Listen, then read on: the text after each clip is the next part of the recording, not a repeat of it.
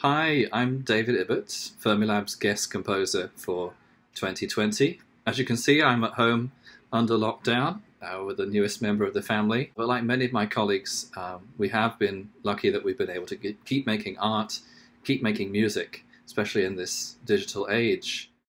So, digging into neutrinos, this mysterious particle, I named the composition Particle of Doubt because neutrinos, they poke a hole in the standard model. That's our best current understanding of physics.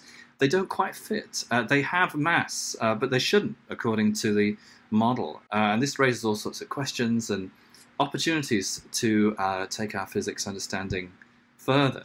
I've been drawn to neutrino oscillation, the way that neutrinos can begin life in one flavor and then mysteriously transform into another as they travel. Believe it or not, we've got a pretty good understanding of how that works, but what we don't know is if antimatter neutrinos behave the same way. And if they don't, that might explain why there is matter in the universe at all, why we're here to ask these questions or even compose music.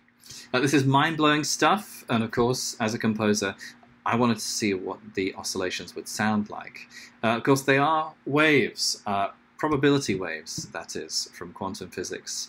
But in this piece, you can hear them mapped to pitch of the string instruments, 3 instruments for the 3 neutrino flavors and their probability over time. Soprano Beth Sterling sings lyrics inspired by Fermilab's DUNE experiment, a groundbreaking project on an incredible scale, with the goal of answering these questions by firing neutrinos 800 miles underground, from Fermilab in Illinois to South Dakota.